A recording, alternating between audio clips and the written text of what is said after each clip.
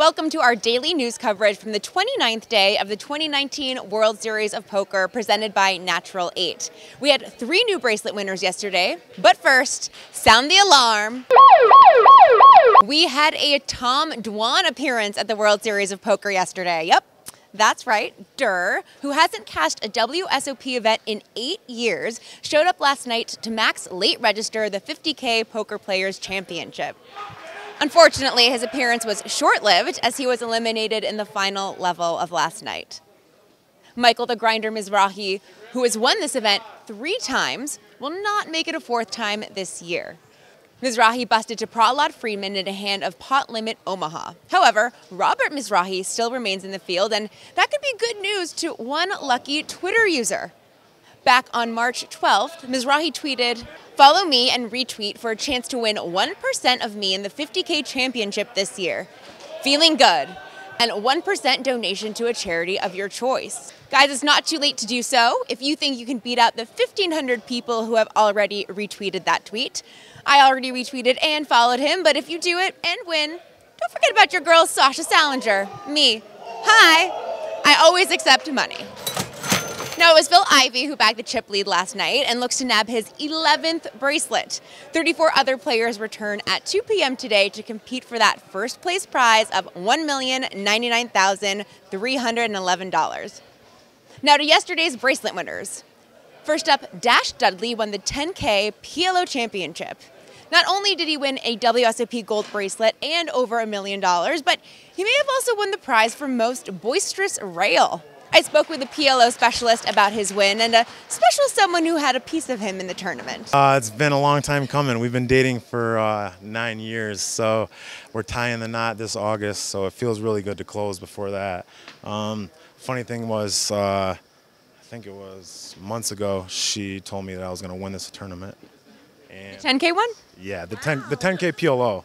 And, I've already played quite a few tournaments, so I was going to have a decent schedule, and for some reason she picked this one, and I had a little bit of percentages left, so she actually got a piece and jumped on, so she made it happen, but she believed. She bought a piece of you? Yes. Genius. First time. Wow, lucky sweat. Very lucky sweat. We're going to have to keep her on.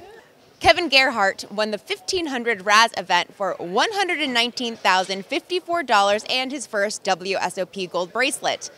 Gerhart beat out a field of 363 players, including Scott Clements and Jennifer Tilley, who both made deep runs in this event. The $800 No-Limit Hold'em Deepstack event took a strange turn yesterday when the event went down from 9 to 5 players more quickly than expected. The final 5 were scheduled to be on the CBS All Access live stream, but the live stream table was already occupied with the 10K PLO Championship final table. So, the 800 Deepstack event went on an over 3-hour break after just 3 hours of play. Well, after this long impromptu break, the final 5 returned to the live stream table to play down to a winner. It was Santiago Soriano who proved victorious and won his first bracelet and $371,203. The $600 No-Limit Hold'em Deepstack Championship received 6,140 entrants yesterday. This massive field played at 17 levels yesterday, and they're already in the money. 917 players remain and will return today with their hopes set on a $397,903 first place prize. Now, if the reel wasn't packed enough, we got the $400 Colossus event starting today. However, there are some significant changes to this year's Colossus event. Last year, there were 6 opening flights. This year, there are 2 opening flights. Day 1A kicked off today at 10 a.m. Players have up to 4 chances to bag in this event, as each flight allows 1 re-entry until late registration closes. 2 other big changes to this year's event include the buy-in reduction from $565 to $400, and the starting chip stack increases from 5,000 to 40,000 in chips. A winner is expected to be crowned June 29th, and of course, we will have that news for you when it happens. Next up, the 1,500 Pot Limit Omaha High-Low 8 or Better event attracted 1,117 entrants on its opening day yesterday, which smashes the 935 entrants from last year. Ari Engel, fresh off his WSOP bracelet win in the 2,500 No-Limit Hold'em event, is among the chip leaders heading into today's day 2. Among the 417 players who found a bag at the end of last night are Daniel Negreanu, Mike Sexton, Joe Chong, Mike Matisow, and Kristen Bicknell.